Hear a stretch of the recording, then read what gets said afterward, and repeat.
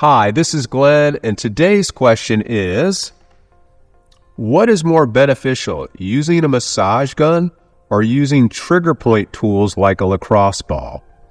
Now, they're both effective, and it really depends on what your needs are.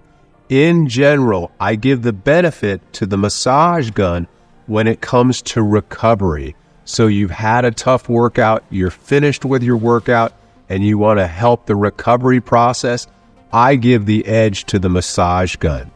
When it comes to releasing things like trigger points, like those knots in your traps or your back, trigger point tools do a better job in general at releasing those trigger points. So if you have a nagging injury and you want to really make improvements in it, then I would gravitate towards the trigger point tools. But if you've had a tough workout and you want to speed up the recovery process, I'd go with the massage gun.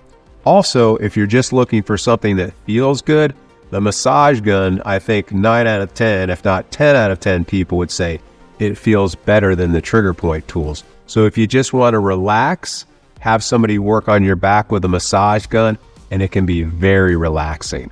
This is Glenn with Ask Glenn, and we'll see you next time.